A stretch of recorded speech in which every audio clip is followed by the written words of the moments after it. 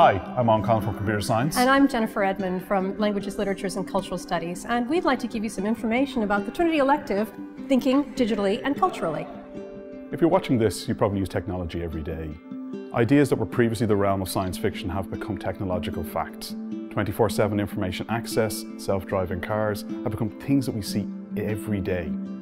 However, with these new technologies come phenomena that raise challenges in our societies and how we interact with them.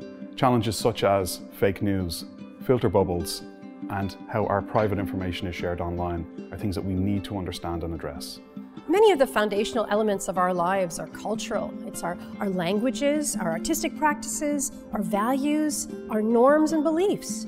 And the way that technological innovations are driving and disrupting these processes can be really, really hard to disentangle.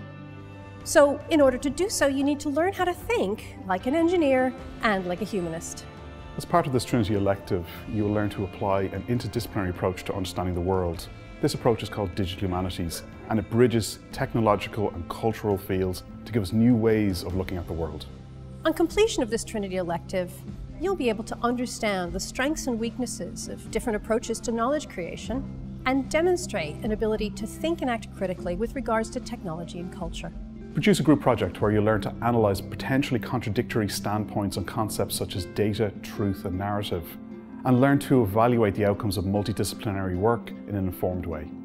Technologies like big data and AI are becoming more and more a part of the world we live in, and reconciling their effect with our cultural practices can be a great challenge and raise many questions.